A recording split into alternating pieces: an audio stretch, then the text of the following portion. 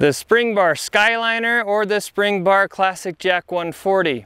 Made in USA or imported. $2,100 or $1,200. Gear up and get outside. There are a lot of things that are the same about these two tents. They're both of a similar structural design. The classic Springbar design that was engineered in the 1960s. Now these are not freestanding tents. They must be staked in. They're both easy to set up and can be done in about 10 minutes. They both have 8.5 ounce canvas walls and 10 ounce canvas roofs. Both have a 12 ounce polyvinyl floor that is almost like a rubber raft material. Very durable, very rugged, and waterproof. Both of these tents are 10 foot by 14 foot on the floor, so they have the same area. However, one feels larger. Both tents also have this, what I think is a brilliant design at the hem, where the floor meets the wall. Now, instead of just coming in at a 90-degree angle like most tents, this hem is about 1.5 inches wide. And inside of there is a rope. And that rope is what the stake loops grab onto. Now these are nice metal stake loops. And what that design does is it brings that wall outward and sheds water away from the tent. So it's simple but brilliant. But that's about where the similarities end. Now let's talk about some of the differences. The Springbar Skyliner is designed to be much more wind resistant and weather resistant. It's more versatile. You can use it in more winter camping and inclement weather conditions. And here's a few reasons why. For starters, it has more stakes around the base. There are 19 stakes that hold down the floor of the tent on the Skyliner. There are 15 on the Classic Jack. The stakes themselves are also very different. This is a stake for the Skyliner. This is a stake for the Classic Jack. This is a simple kind of nail design, round. It is made of galvanized steel, but once it's driven in the ground, it can get a little loosey-goosey. It might come out, you have to be sure to get it in at an angle, and I found especially when snow camping, you kind of have to bury it in snow to get it to really grab. This wedge design is brilliant. It's also made in the USA by one of Springbar's suppliers in Missouri. But the wedge design just holds so much better in any kind of ground. I had this in sand and it was still solid in 40-mile-an-hour winds. Honestly, the Skyliner stakes are the best tent stakes I've ever seen. When it comes to the poles, the Classic Jack uses galvanized steel poles. Now on the awnings and on the side poles, they are adjustable, which is very nice, especially on the awning, so you can raise it or lower it. But it also lets you get the proper tension you need for the conditions on the side poles. On this Classic Jack pole, it's actually in 3 sections, but right here at this joint, there's a cable that keeps this part linked together. That is a separate piece that comes out. All galvanized steel. On the Skyliner, however, you have aluminum poles, also adjustable on the side poles as well as the awning. And the aluminum has some steel reinforcements in key areas like the upper part of the side rods and also along the roof or ridge pole. That's just another example of how Springbar added a lot of thoughtful design elements to make the Skyliner more rugged and more robust. And as we all know, aluminum is more corrosion resistant than even galvanized steel. By and large, the poles on the Skyliner are also a larger diameter than on the Classic Jack, especially when it comes to these spring bars or the flexible steel rods that give the roof its structure. They are both galvanized steel in this case, but on the Classic Jack, it is a smaller diameter than on the Skyliner, which also has the job of keeping a larger roof upright and supported. However, there is an extra, almost like a double wrapped pipe or tube all the way across as that ridge pull on the Skyliner, a bit more robust than on the Classic Jack. When it comes to the awnings, they are a little bit different on each as well. The guy lines that are provided with each tent are slightly different. On the Skyliner, you have this twisted rope and a wood, whatever you call that, a wood clasper. On the Classic Jack, you also have a wood thingamajigger as well, but then a polyester rope.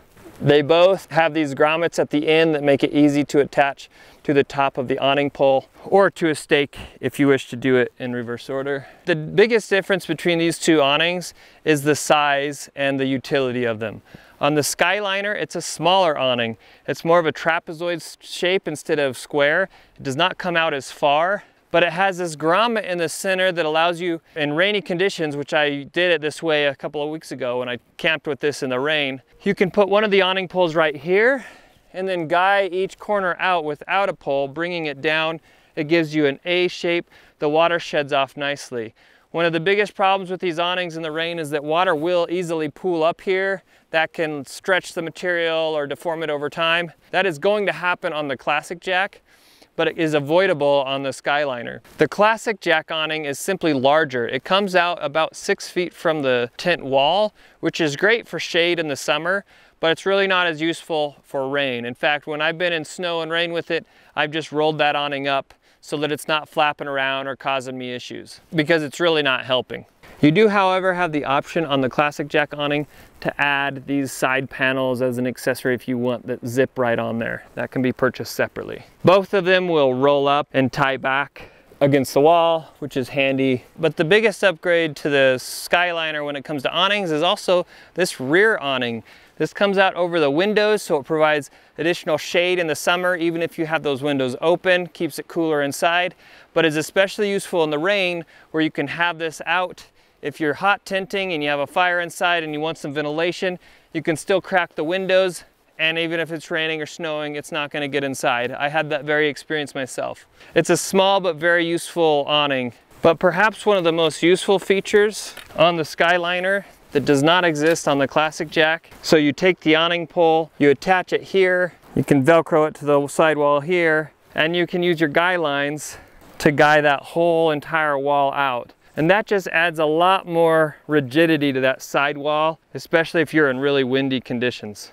The same functionality exists on the front, but on both sides of the door.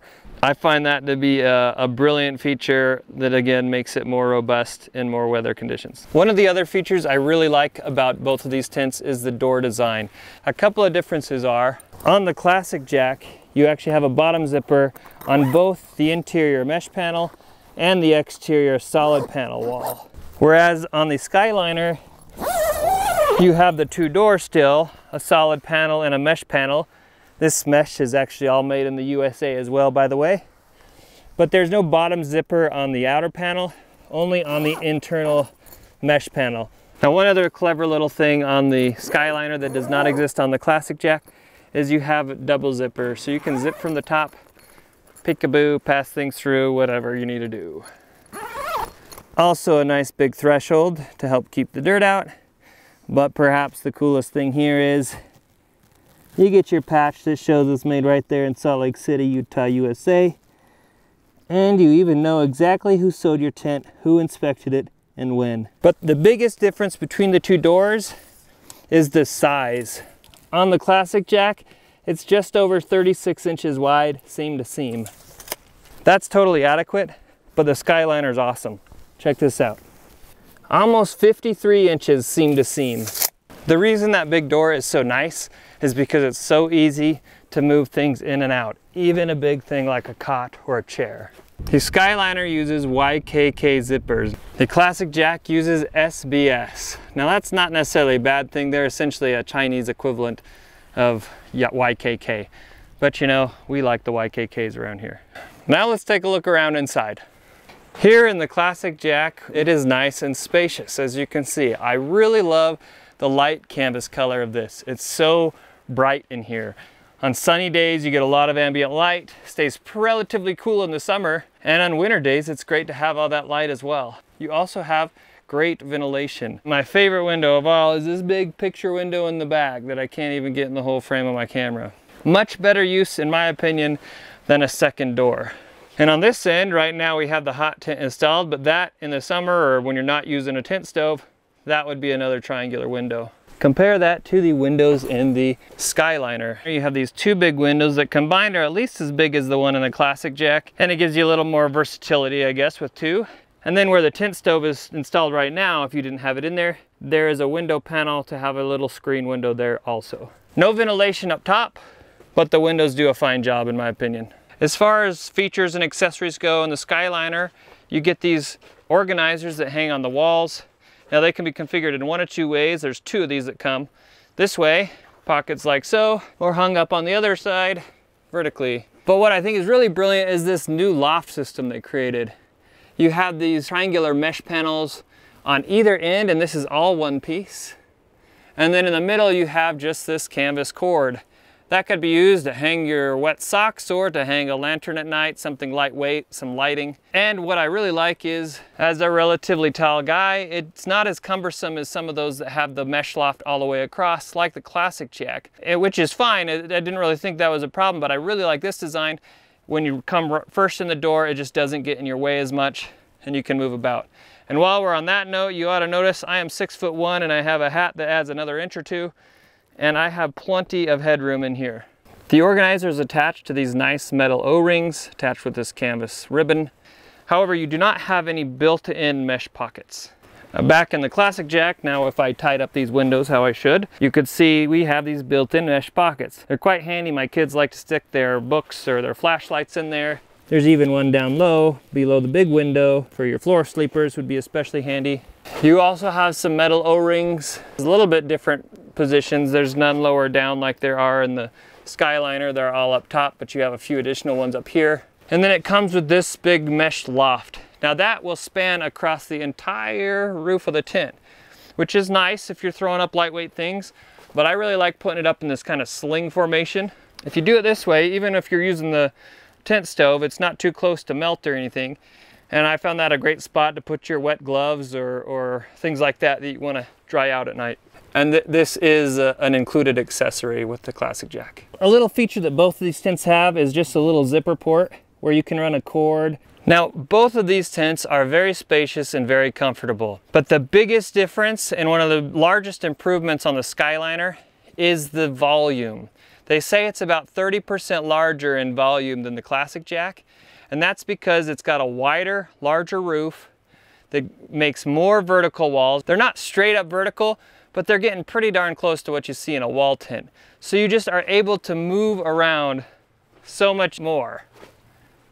You can just walk across this whole tent. I'm measuring wall to wall where the roof hits the walls, and that is about 87 inches, 88 inches.